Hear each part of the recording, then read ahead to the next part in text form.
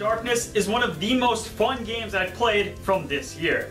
Now, I'm not going to stand here and pretend that this game is unique or innovative, because it's not. It's a 2D Metroidvania that takes inspiration from the 8-bit era. This has been done before. In fact, it's been done so many times, anything with the words retro revival are received with a negative connotation before they're even really played. But is Castle in the Darkness one of those games? Well, I mean, how could it be? The combat is satisfying. The knight's sword can be swung as fast as the attack button can be pressed. There are many different weapons that can be used, and they are even mechanically diverse. Among additional attacks, magic spells can be used, which are charged up for greater impact, and the sound effects make hurting enemies feel good. Speaking of, there are a lot of varieties in the enemy design that will end up being very interesting. Even the bosses look really cool, not to mention fun to fight, with each one requiring a different tactic and taking place in a totally different setting. The boss fights feel unique. Some of them are difficult to beat on the first try, but once a pattern is figured out, or an effective strategy is discovered, battles feel rewarding when triumphed over.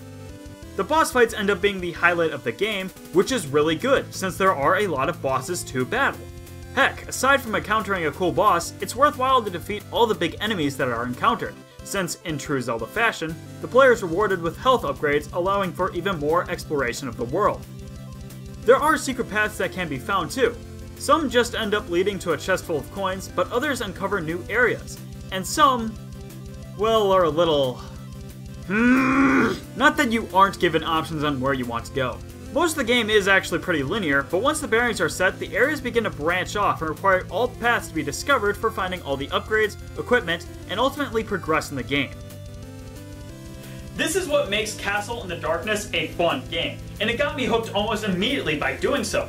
I wanted to play this game for the bosses, for the cool weapons, for the exploration.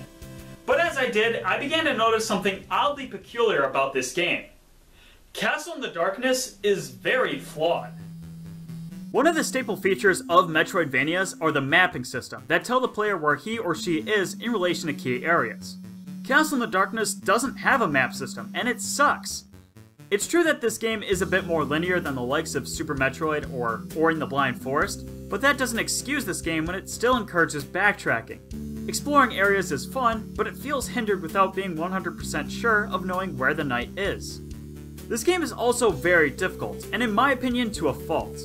The difficulty is comparable to that of Dark Souls. Trying to be a speedrunner is an easy way to get killed. There are plenty of tricks and traps that will surprise a new player. Enemy patterns and level design cause notable difficulty spikes, and this game has an invulnerability period so brief, I ended up liking Star Tropics 2 Zoda's Revenge a little bit more. This mindset of difficulty is that of trial and error, which I do not find works in action platformers.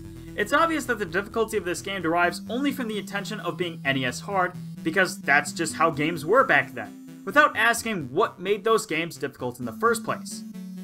Add controls that are responsive, but not necessarily tight, and it makes Castle in the Darkness feel too unforgiving for its own good. An ever-increasing death counter only manages to put salt on the wound. But perhaps this game's biggest flaw is there not being a pause menu. Throughout the game, it's possible to obtain a variety of different weapons and magic spells, but equipment can only be swapped at a save point. If the player obtains and equips a weapon that does not feel satisfying to use, he or she is stuck with it until the next save point is found. Imagine playing Cave Story, but only being able to switch out weapons at save points. Spoiler alert, that's not fun.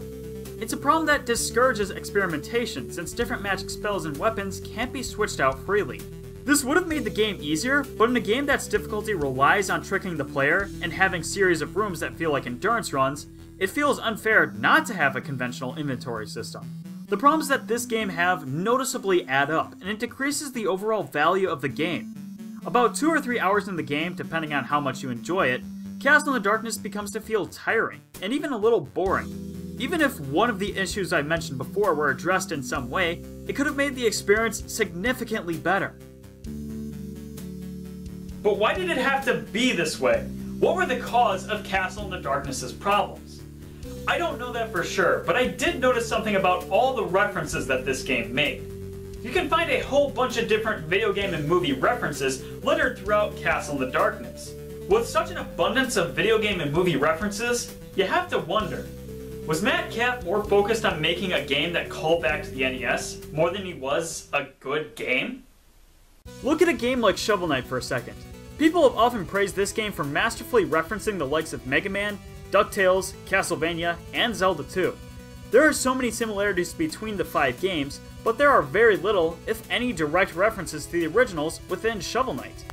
People are reminded of the days of 8-bit platforming, not because it blatantly points it out, but because the gameplay mechanics remind those who play it of the fun NES games that came before. If I'm going to remember Castle in the Darkness for anything, it'll be remembered for the fact that it tried too hard for the wrong reasons.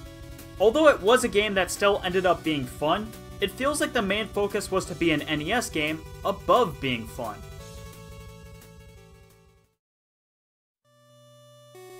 In preparation for making this episode, I looked up reviews for Castle in the Darkness. Most of them are positive, which is fine. This is a fun game. But I can't sit back and praise this game for what it does good, when many things I notice are the problems. Castle in the Darkness is a game that's made worse by the fact that it's almost good. This is a foundation to a really good game, but it's missing potential. Matt Kapp, if you ever make a sequel to this game, please learn from the missteps that this game made.